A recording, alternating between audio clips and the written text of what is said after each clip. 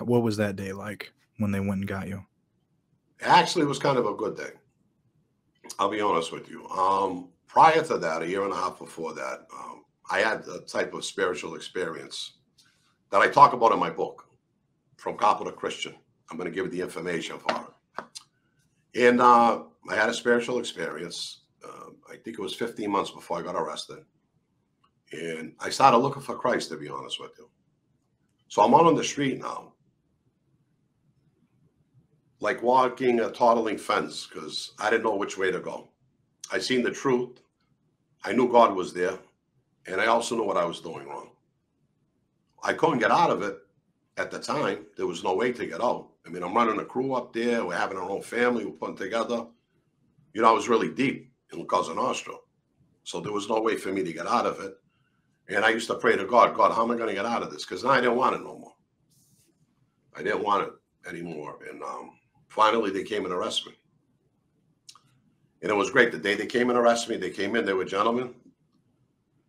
Surrounded my house, knocked on the door, let them in. I knew why they were there. I knew this Ronnie was a rat. I knew what was happening. I wasn't stupid.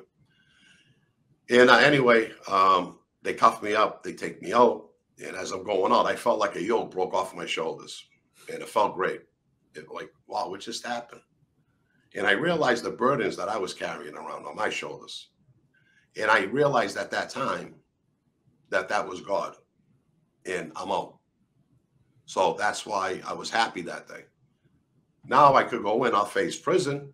You know, we're on the street. We know we got to do that. So, you know, they wanted to give me 10 to 12 years. We were fighting for the 10 or the 12 at the time. But I was getting re-indicted, superseded on murder. Well, I was picked up on that charge. So first it was good, then it turned bad. You know? Yeah. It does all the time, right? Yeah. Yeah, yeah, I don't do my 10 years. I'm all right. Come home, I'm going to retire. I have plans to go to Florida with my family. You know? Yeah. But plans and things don't work out the way we want them, does it? All the time. No. It really doesn't. No. So what was this murder charge about? Well, I really can't talk too much about it because there were several. But I can't talk about them because there was other people involved. Oh, okay. You know, and, you know, as I was, so what happened was a very close friend of mine, main guy in the Patriarca film, and my partner at one time, while I'm in Plymouth County, first getting arrested, he was already in there for something else. And he said, Bobby, there's rare indictments coming down. You should call your lawyer, you know, and see what's going on. Sure enough, I call my lawyer. He brings down an ex-U.S. Retired AUSA from the Boston office, Monty Boudreau. He said, Bobby, they got you cold on a murder. All your friends are giving you up. They're laughing about it up there. They got you now. You're not going to get out. He said they couldn't indict you on this grand jury because I was sitting on the Joey Molino grand jury up in Boston. They can't come at you with all these different things at one time. But he said, as soon as this grand jury is gone and the new one sits, you're going to get indicted for murder. So Monty told me, so why don't you go talk to him? So I'm not going to do that. I'm not going to be a rat. I'm not going to talk to nobody. But after a few weeks, my stomach's turning. There's guys around me. I don't know who the rats are. And I finally went and I talked with them. I ended up doing that. But I didn't go through with it. I ended up going to trial twice. First trial, I got 235 months. Lost that one.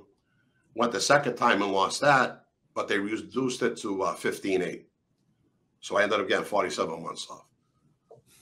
Damn. So in total, I did 13-9 in the feds on that charge. So 13 years and 9 months, is that what that is? Yep. Damn. Yep. So let's see. So how, you know, when you were in there, I mean, what were you doing? Were you just, you know, really studying up on God, or what was the, you know, kind of the situation? Yeah, well, I'll tell you what happened.